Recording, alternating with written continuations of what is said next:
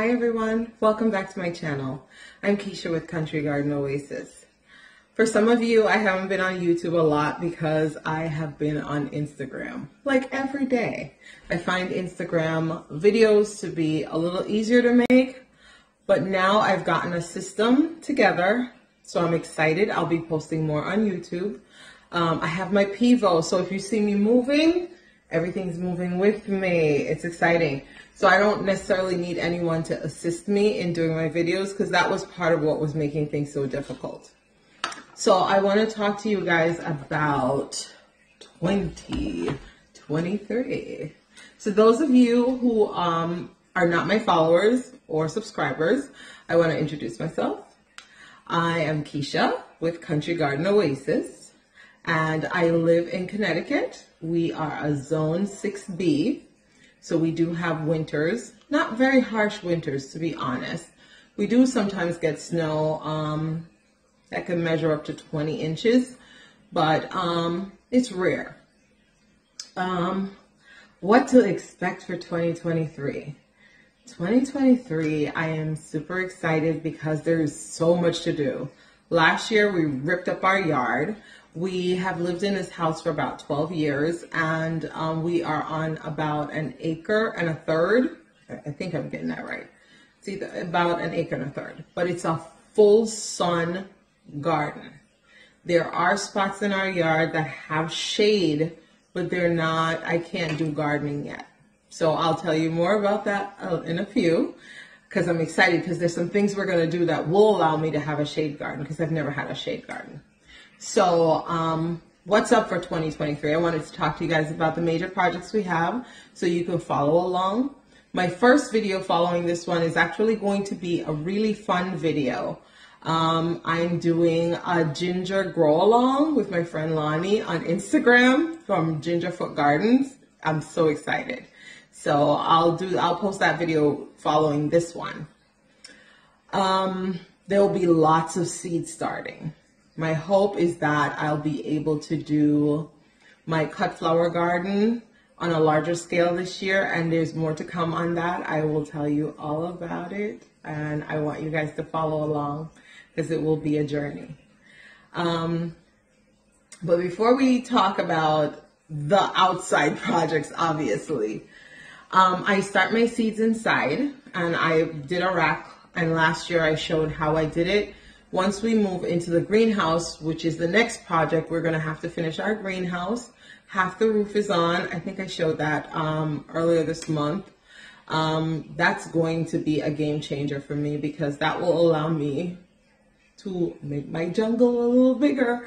Right now I'm stuck in my at-home office and it is overrun with plants, but that's okay. Along with the greenhouse, I'm super stoked because I have never done window boxes.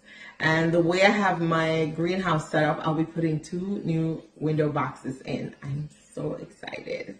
And the way the building is, it created a shade area.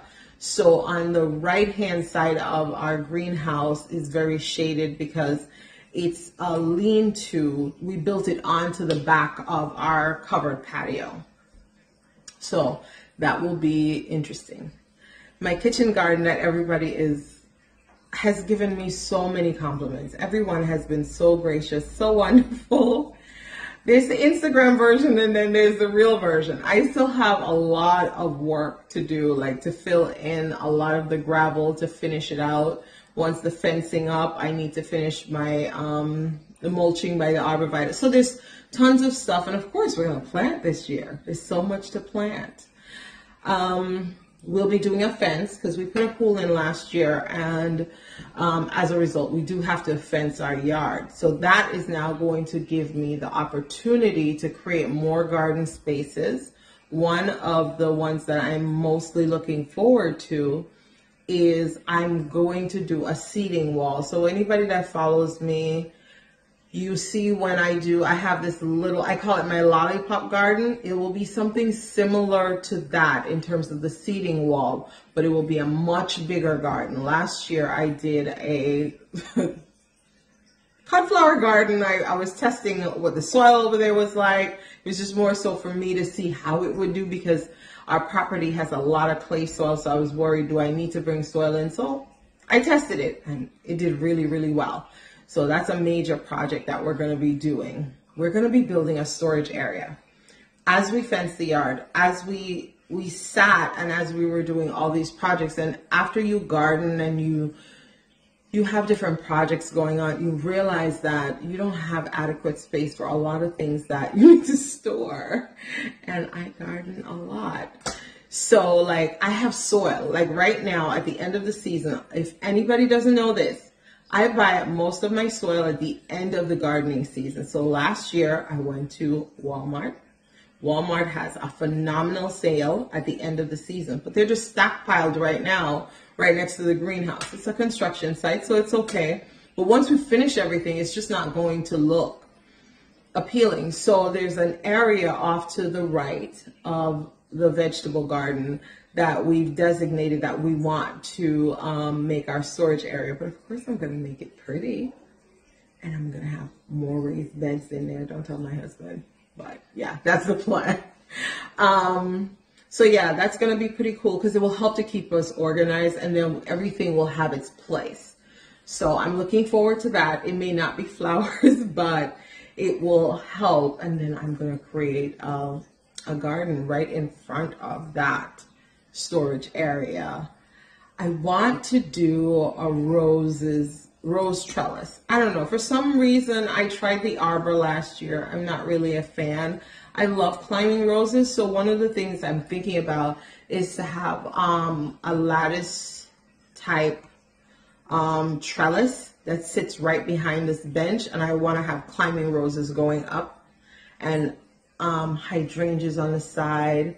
The other big thing I want to do this year, I don't know if I'm bold enough to do it. I've been trying to find espalier trees, apple, pear. I can't find them in my area.